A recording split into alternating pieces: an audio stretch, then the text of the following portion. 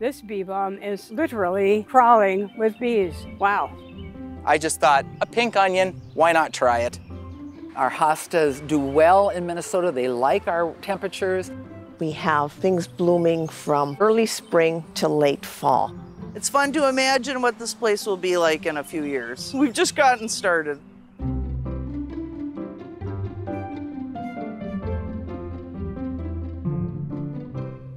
Hello, and thank you for joining us on Great Gardening. I'm your host, Sharon Young, and just a note to our viewers, our May 9th show will be our last episode until we return later this year. So send in your questions while you still can.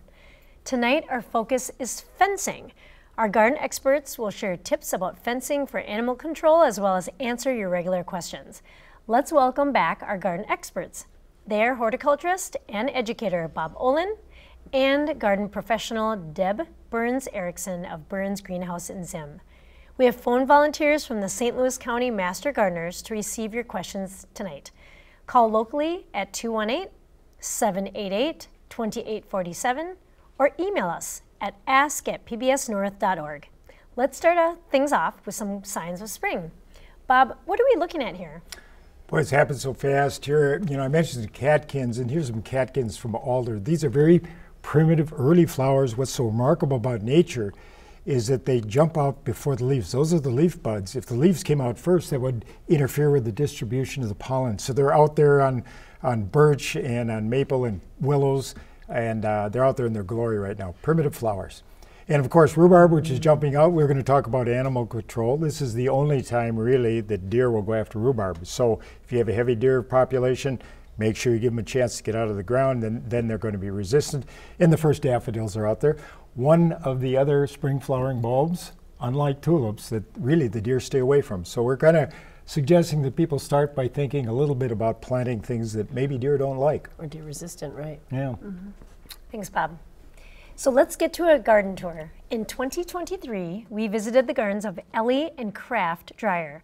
Their home features spectacular fenced-in spaces for both the shade and the sun. Let's take a look.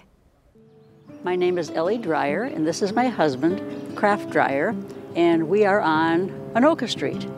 On the north edge of what used to be Hartley Field. There was nothing behind us except scrub field from old Hartley Field. And everything was just scrub except for the row of red pines behind us. The story is that those were planted in the 1940s by the Boy Scouts. So we put one garden on the north side of the tree line and a garden on the south side of the tree line. So we have shade garden and sun garden, which we call the rock garden. We quickly realized that the marauding deer ate everything in sight, and so we had to fence. We get an occasional bunny because they're not bunny-proof, but the deer have to stay out. Almost was not here when we started the project. So it's been an evolution. This is ground cover European wild ginger as opposed to Canadian wild ginger, and these have very shiny leaves and are very attractive. That little sign says, "Wildflowers welcome here." We just had that created for us because it's the line of demarcation between the regular plants and the wildflowers. With exceptions. With a few exceptions, yes. The Ligularia with the yellow blossoms, I don't think you can kill them. They're very, very pretty. And the astilbes add a lot of color. And then, of course, we have to put in a lot of hostas because I really like hostas, and they come in so many different varieties.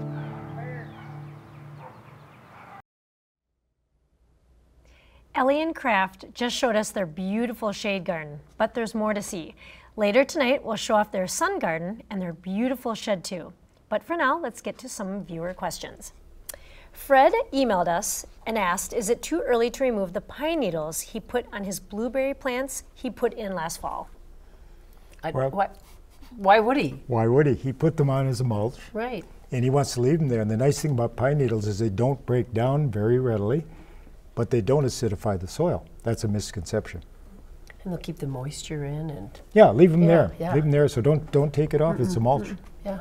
Okay, Sandy in Finland, Minnesota is asking for advice or guidance you would give gardeners to avoid inadvertently bringing in the invasive jumping worm. I don't know where you'd really get it. I mean, Well, we're seeing them down in the Twin Cities. Right. Oh, so if you brought in from the Twin Cities. So I've advised people be careful about what may come from south of Hinckley, whether it be soil or whether it be potted plants. But in this area, we haven't had the problem. Shop local. Yeah, shop local. That's good advice. Kathy recently had a soil test that showed she needed to add nitrogen fertilizer, 0.15 pounds per 100 square feet. She plans to add aged cow manure to the garden this year. The question is, should she add the recommended amount of nitrogen in addition to the manure, or is that too much nitrogen? What's she growing? Well, that's the big question. And nitrogen, she probably didn't get the nitrogen results. We don't give them on a soil test because it dissipates. So she's getting just a standard recommendation. And if she's growing maybe a heavy feeder, say you're growing sweet corn or you're growing cauliflower or cabbage, then I think some additional organic manure would be fine with that recommendation. But I would avoid it for a lot of other crops that don't need the extra nitrogen. What do you think? Right. I wouldn't. Yeah, I'd be leery of it. And how is she going to apply it, and what source is she going to get it? We always need nitrogen, though. We don't want to minimize that, but there's such a thing as too much of a good thing. Shirley in Duluth is asking about Innovatree that was advertised last year in Bayfield. Do you know where and if they are being sold in the Duluth area? The Innovatree. So I haven't seen them available. They were in Bayfield, right? But I haven't seen them locally, and I haven't seen them commercially available, or really, they're a relatively new introduction, and so production is a bit limited. And basically, that's aspen. It's a popple. So it's got a great name and maybe some good marketing going along with it. But be aware that this is not necessarily, a fantastic new native introduction. Okay.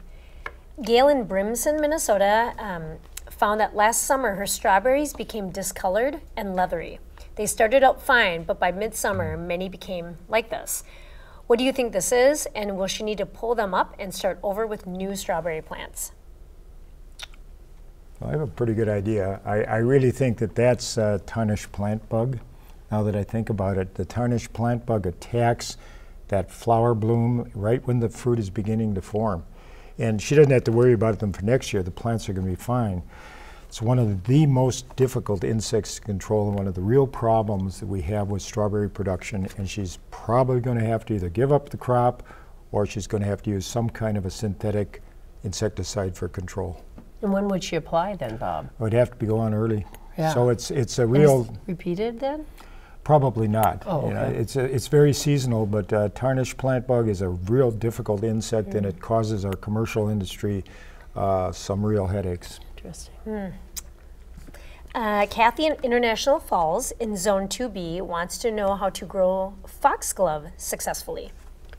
Well, I haven't seen a Zone 2 foxglove. There are some that are available for 3 and very variety specific. There's an annual foxglove, and it does relatively well. And so she could try to get some foxglove, and maybe it would reseed. But I don't really know of one that's readily available for Zone 2. Right, we're getting warmer, but not warm enough in International Falls yet for perennials. But the annuals would be good. Betty in Moose Lake is wanting to know an effective and organic way to get rid of maggot flies from her apple trees. Okay, Bob. We did a little work on this because we don't like to do things organically. A spray program is really so rigorous that you're better off. What we like to do is just bag the fruit, and anything you can reach for your table stock. You can use just a simple baggy sandwich bag, and you got to clip the bottom so the water drains out. So bag as much as you possibly can, as high as you can, and then everything above that, we just use that for applesauce. Okay, thanks for your questions, and thanks for your answers. Moving back to the topic of fencing, Bob, you wanted to talk about fencing for animal control? Yeah, first I admire in the first clip the beautiful fencing for deer control. I think the first thing you have to ask is that what is it you're trying to control? Is it deer, is it rabbits, squirrels, mice, chipmunks, or perhaps your neighbors in the view? So I think we'll let Deb talk a little bit about privacy fencing. But on the, you want to ask the question, winter or summer. We have a lot of options for summer control of deer, which is our principal predatory species. But winter can be more of a challenge. These are the trees and shrubs, what we call woodies. We really like metal fencing, and people, for years I've been saying, save yourself a lot of trouble, build a good solid fence. You know, if you've got a large area, you really have to go up 8 or 9 feet. Smaller areas, you can get away with smaller, shorter fences because they investigate this and they don't want to jump into an area and get trapped. But good solid metal fencing. In the summer, you got other options. I think electric fencing is a good viable option. Then you got lots of different kinds of repellents. And these are some of the putrescent eggs. These are some of the tankage repellents. And you want to rotate the active ingredients, so not just product, because they can have the same or similar active ingredients. You're going to have to reapply frequently. Then we have some motion sensor sprinklers that I think are quite effective. But in terms of maybe living fences, Deb, why don't you address that? So we get questions on this all the time as far as privacy, and maybe you don't mind your neighbor, but you just want a little bit more privacy for yourself. And a lot of people will ask what kind of shrubs. You can do a lot of different shrubs there. Forsythia is very quick growing, and I like to mix them. It's nice if you can do a monoculture and it's one thing, one species, but then you really see variation. If you see variation, it can really bother you, but you can add different species. Like if you wanted to do forsythia and like even a hydrangea or cranberry or nannyberry, viburnums, you can do a nice tall, depending on your height, a lot of people for privacy, and then they can mix them and then you get spring interest, different flowers, different fruit, and different color in the fall. And so you can, and a lot of that stuff will get up relatively quickly, and it can get up to 6, 8 feet tall, and some real beautiful stuff. And you can plant for the natives and for pollinators and for birds too, with a living great fence. Suggestions, but probably not for deer control and all of those. Correct. All right, awesome. Well, keep calling in your questions, and we'll answer some of them now. That last shot there was just some you know, a photo of an apple. A lot of people are going to be planting apple trees right now, so don't forget, get the fence ready, get your collars ready, because they're watching you as you plant these, and don't think that you're going to get through that first evening. So this isn't near as pretty as the ones we saw, but good metal fencing, a good collar around that main stem, and that's really important when you're putting in your new trees this spring. Good topics. Didn't mean to skip that. Thank you so much. Let's get back to some of your questions. JD in Mattawa wants to know if any local greenhouses sell Jolly Farmer products. I haven't seen them. I haven't. Neither have I. Okay. I don't know of them. Yvonne from Ashland wants to know when you should trim your lilac trees. After they bloom. That's right. Linda from Duluth would like to know of a vine or special plant to attract butterflies in a raised bed. Raised bed. Because I would say Asclepias or butterfly weed. Butterfly weed. But sometimes that root, you know, it's a. But maybe the raised bed would be dry enough and would be better for it, because you see it near railroad tracks and where it's really dry. But winter, you know, the cold running through a raised bed, I'm not sure that it would winter in that raised bed. Yeah, that's what you always have to be concerned about with the perennials. Did she want a vining crop? Vining or a special plant. What do you think of morning glory, perhaps, clematis? Sure. There are some. There also are some black-eyed Susan that have a vining for an annual, right? If she wants annual, right? And it might be better to do an annual in a raised bed, because a perennial wintering is going to be a challenge. That's my thought. That makes sense. Shirley wants to know why some years her daffodils don't bloom. Do you have to feed the established ones in the fall or spring? Well, don't bloom at all. Well, oftentimes what happens is, you know, you've got an established, and these naturalize, so they're going to be there one year to the next. But grass can come in and they can compete. The trees can grow, so you get a little more shade. Canopy gets bigger on undercut plantings. Yeah. So you really need a lot of vigor in the plant, so you get that down in the bulb. So she's not getting enough growth during the growing season. And a little fertility right now in the spring would be just ideal, particularly with the moisture we've got. And there you could use a little nitrogen. And would she be, I mean, I don't know if she cleans up too quickly and doesn't have it store enough energy, because some people do clean them up, just to tidy them up. Yeah, let them grow as long as you can. Let them grow, yeah, so you can store some energy in that bulb. That's right, but they're great, they're deer resistant, they will naturalize, they'll be back year after year, but you got to get good vigor out of the growth during the growing season. Okay.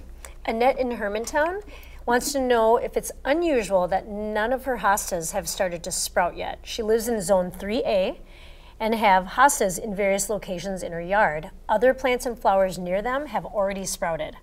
Should she be worried? Well, I'm wondering, I don't think she should. I'm wondering if it's a really deep shade area that these hostas are in, and it always takes those areas longer to thaw out. They're going to be colder. We've had a lot of rain and a lot of cold weather, and so I don't know that they're really going to break. And if there's mulch on them, that keeps the frost in there longer also. Very definitely. And she's away from the lake. Closer to the lake, things are warming faster, but it is time really to get that mulch off. Some people over-mulched, I think I did, because I was concerned about an open winter and too much cold penetration. That mulch has to come off now. We got to get the soils warm and growing. Okay. Mary is wondering about her currant bushes growing in her backyard that have produced an abundance of currants the past 2 summers. The branches are getting long and arching over, making it difficult to pick. Should she cut them back in the fall where they're dormant to encourage new growth, or will that kill them?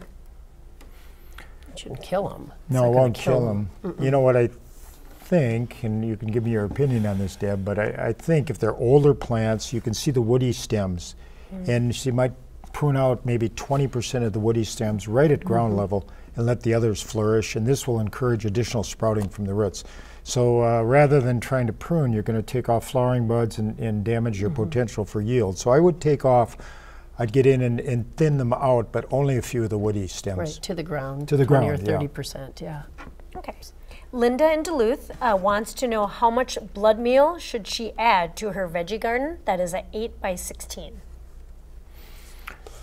It's a little hard to tell, isn't it? Yeah, it is. Application. Soil test and what's her... And once again, this is a slow-release nitrogen, so she'll get away with more for the heavy feeders, things that really require a lot of nitrogen, which are plants that have great big bushy vegetative material.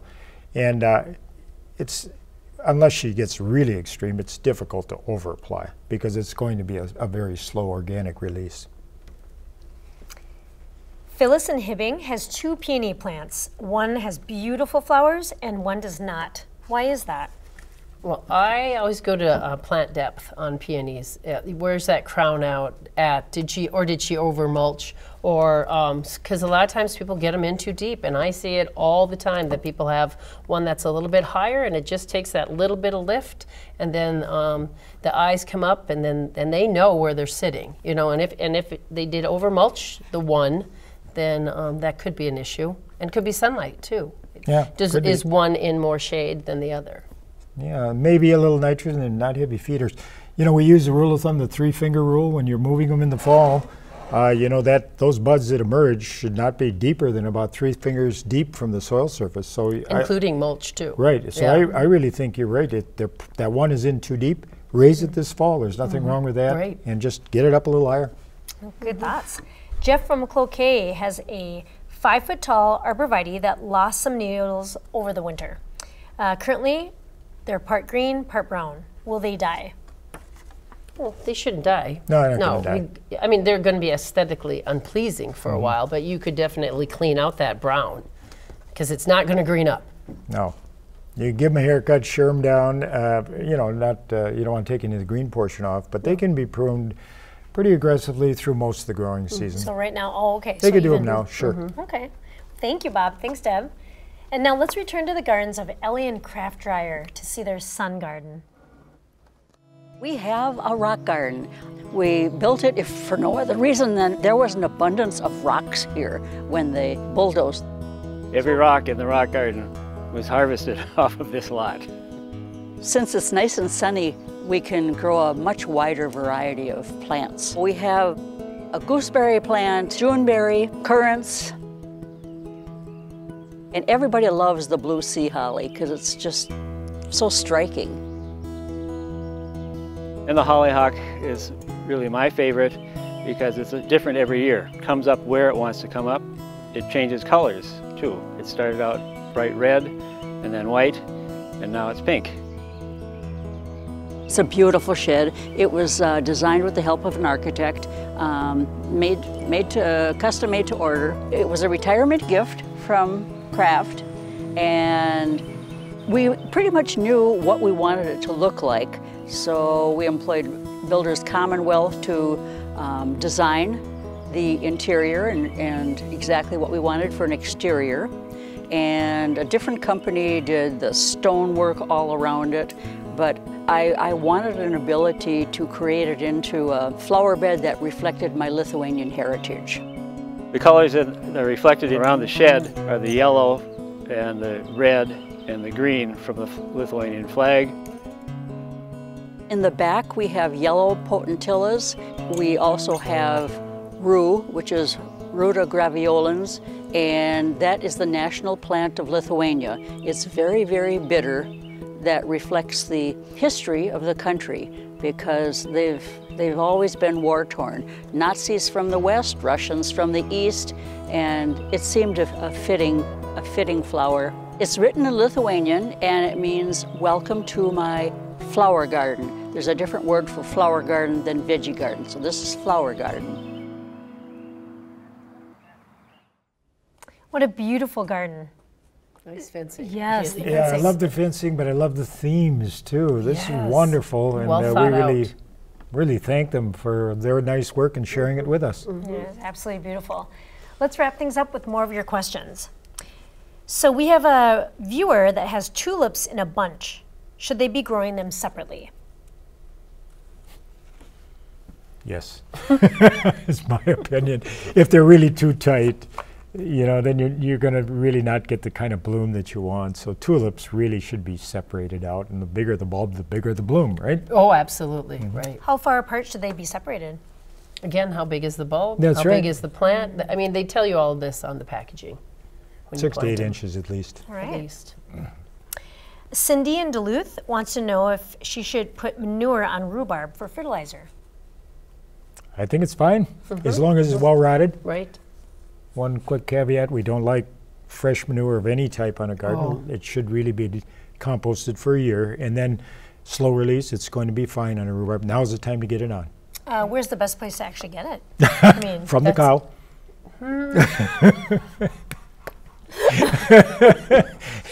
But Good I had source. to ask the question. again, it is kind of tough because of cross-contamination and making sure it is well rotted. So Yeah. find a good source. Again, find maybe a farmer. Yeah, there are farms.